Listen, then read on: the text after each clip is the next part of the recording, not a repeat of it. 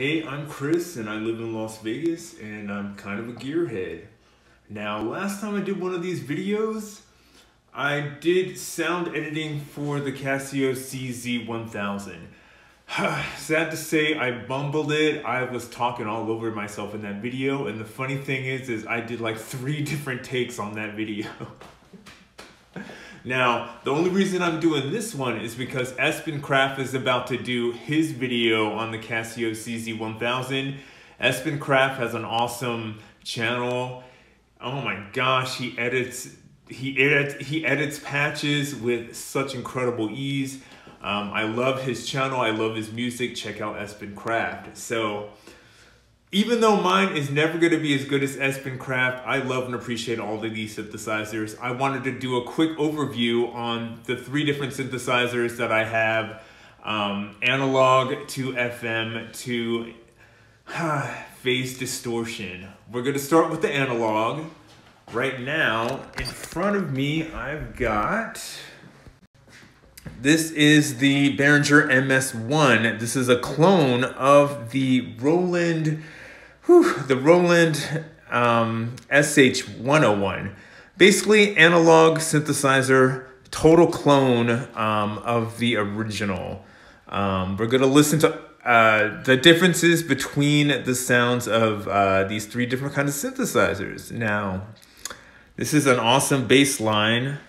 An example of the sound, the thick resonance that you get out of an analog synthesizer. Let's try that again. Set this guy up.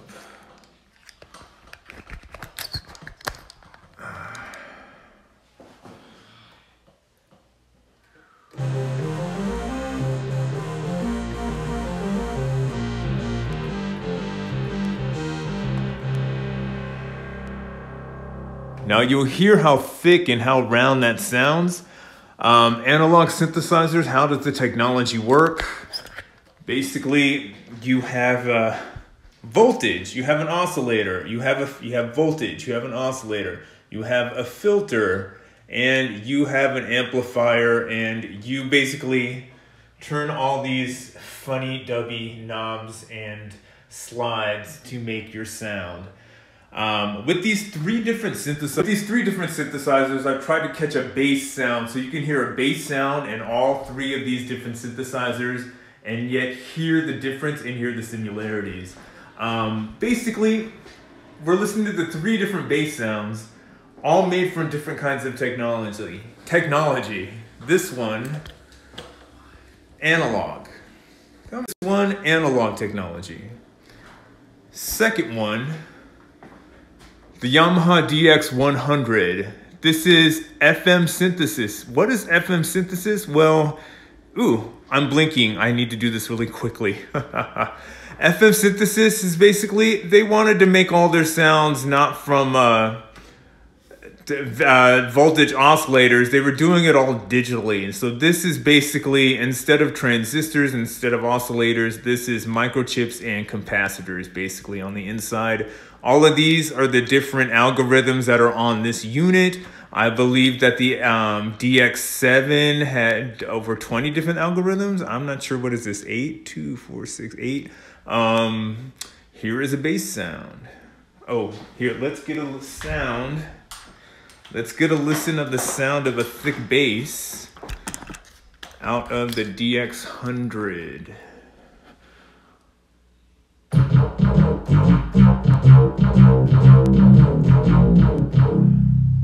Now, yeah, you can still hear a thick resonance out of it, but at the same time, as you can hear that it's digital, it's cleaner. It's not as heavy or dirty or filled with resonance, which is actually all the cool things that I love about analog synthesizers. Not just the switches and the knobs and such, but just the straight dirtiness of it that you're supposed to clean up. That's the whole point of a filter.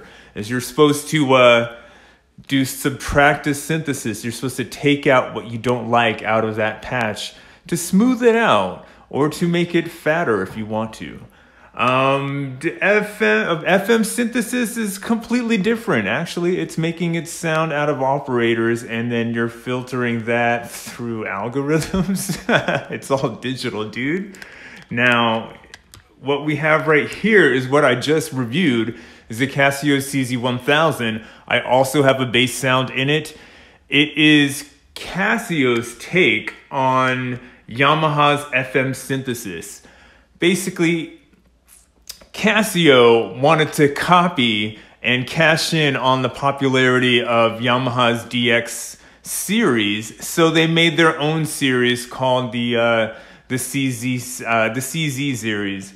But basically how it works is they take a cosine or sine wave and they manipulate it through distortion in order to make it sound like anything they like. Let's listen to a bass line here. Ooh, hold on. Bass line.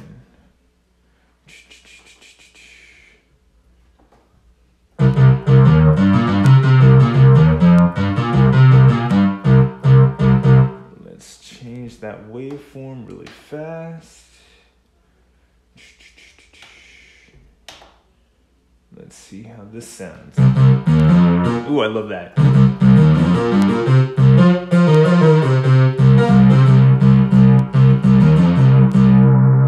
Again, there's thickness, there's fatness, there's resonance in it. It is manipulating, the cosine in order to make it, or the sine wave in order to make it a cosine through distortion. Much like this is using algorithms in order to manipulate the digital operator. But it's basically Casio's take on this series. They sound pretty damn similar, I'll tell you that.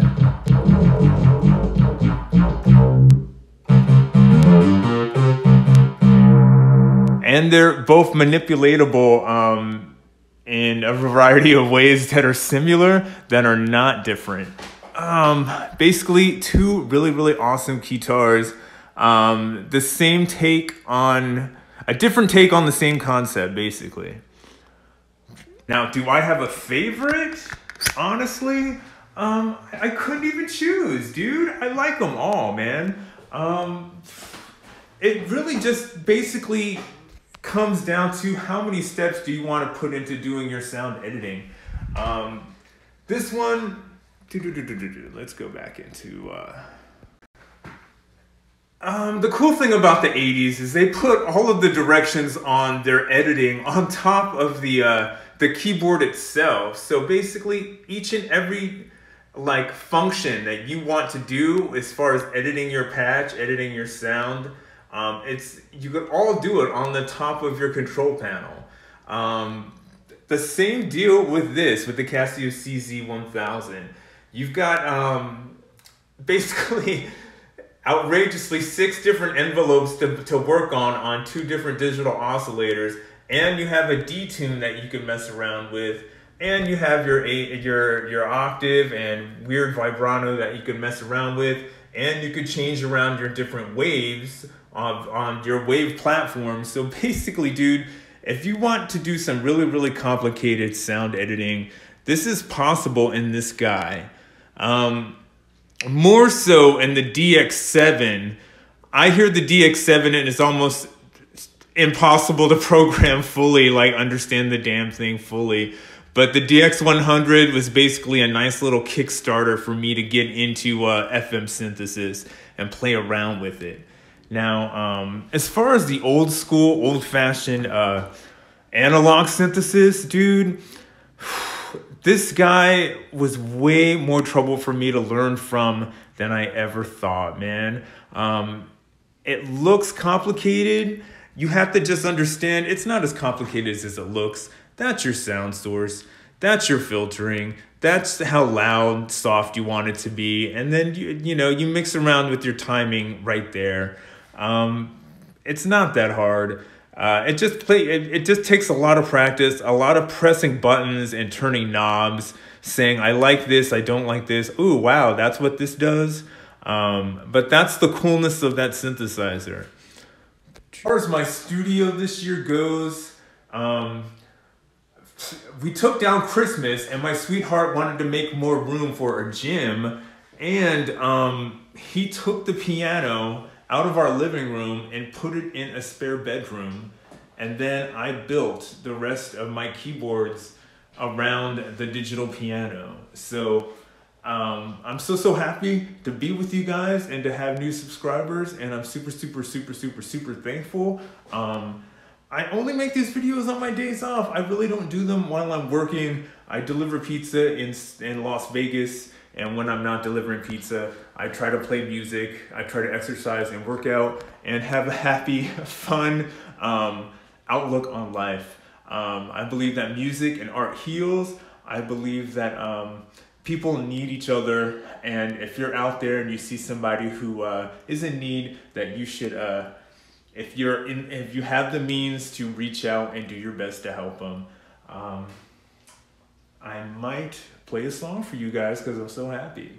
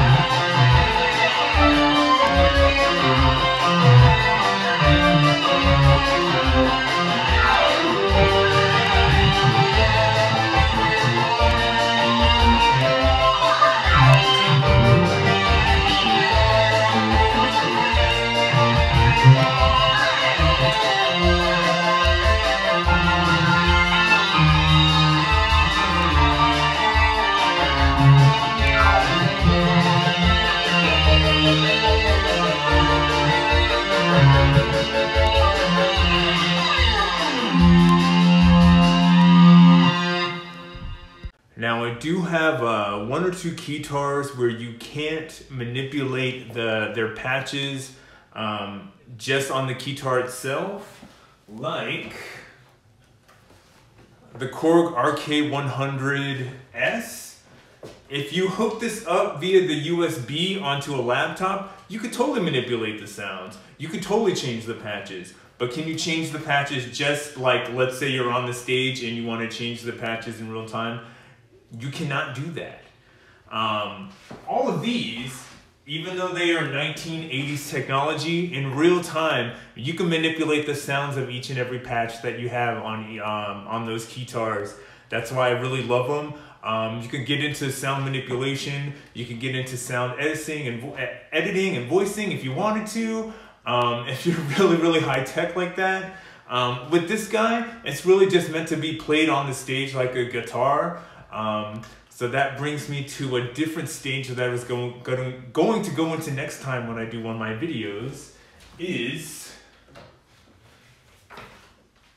as trendy as it is, and as many videos as I've seen, more and more synthesizer players are using these guys. Not just the Behringer ones, but they're using guitar pedals on their synthesizers.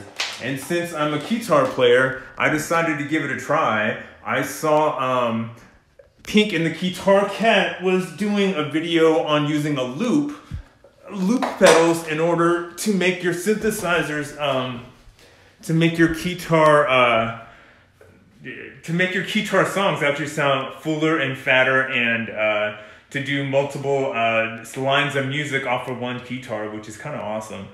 But my emphasis on using these guys is, what if you have a guitar that you can't manipulate the sounds in real time, or you have a synthesizer basically that has limited editing capabilities? Well, you can use one of these guys to do that. So I'm going to play the Korg RK100S with these guys when I get more of them coming in the mail. Also, I've got one or two Vocas that I'm looking for, that I'm waiting for that I will show you guys when they show up in the mail as well. I hope everybody is being happy and well and healthy and washing their hands and looking after one another and wearing masks and just, darn it, being good human beings. Love, health, happiness from Las Vegas. I'm Chris. I believe that music heals, art heals.